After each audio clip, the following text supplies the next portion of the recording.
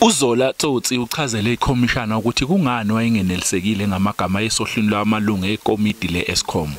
uTsotsi uthi wayengqongqoshe wezinkampani ezingamabhizinisi ombuso uLynn Brown wambizela emzini wakhe ukuze kuzobhungwa ngohlu lwamagama ezikhulu zeEskom kukhona nelungu lomndeni wakwaGupta. That email that I'd sent to her, which differed from what Salim Issa had sent, is what caused her to call me to her residence, where Salim Issa and Tony Gupta were present, and then said to me that the composition of the board will be as she had sent it to me.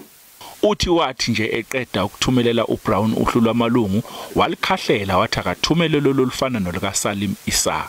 I sent her my version, and then she came back and said no, I must stick to the one that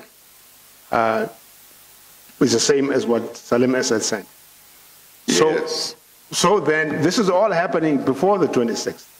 So, to my recollection. So are you therefore saying when you sent her the composition of the 26th of January, it was not the first time that you were sending her a composition that was different from the Salim Issa composition?